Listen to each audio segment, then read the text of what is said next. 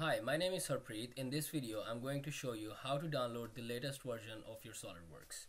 There are essentially two applications that are installed along with SolidWorks that can be used to check for updates.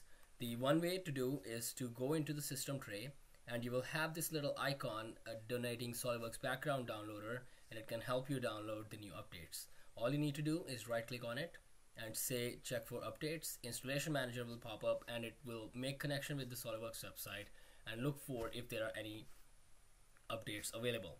So in my case, there are no downloads available because my SolidWorks is already up to date.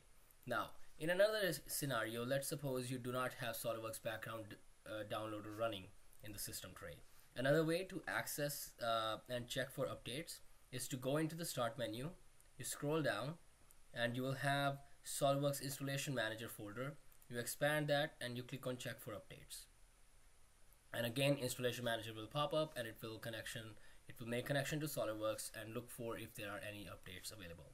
In this case, again, no SolidWorks updates will be available. However, if you had available, then you can use the Installation Manager to update SolidWorks.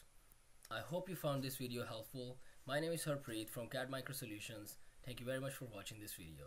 Have a great day.